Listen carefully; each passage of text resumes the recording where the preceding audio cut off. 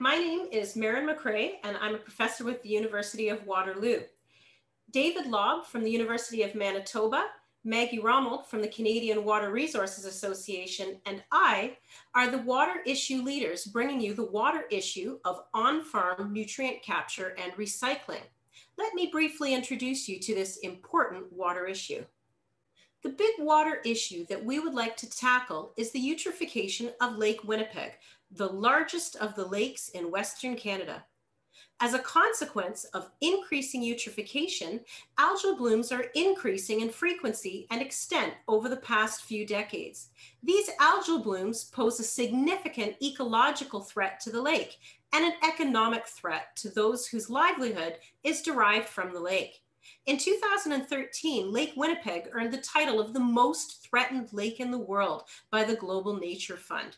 Now, this is not unique to Lake Winnipeg. We're also seeing issues in Lake Erie and elsewhere. So what can we do about this? To improve water quality, we either have to keep nutrients on the fields and prevent losses, or we have to capture them and trap them and somehow reuse or recycle them after they exit the fields. Many management practices to date have tried to prevent losses from the fields. And while these can be somewhat effective, the climate and other landscape conditions that are prevalent in the West have made this a challenge. So capture and reuse is another option, but it too has to work in this very level, frozen landscape, which of course is a challenge. Capturing and reusing nutrients before they're lost from the agricultural landscape could be done on the field, at the edge of the field, or downstream from fields. And it could be done at a range of different scales, from the farm scale, field scale, sub-watershed scale.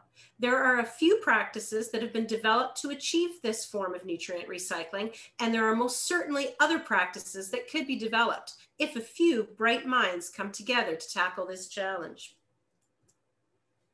So water management within the watershed, particularly at the farm scale, is key to reducing the delivery of phosphorus to Lake Winnipeg from agricultural sources.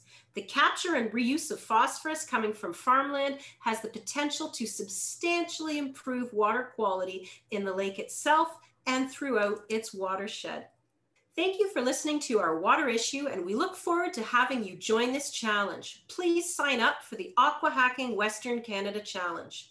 Hackers, start your engines.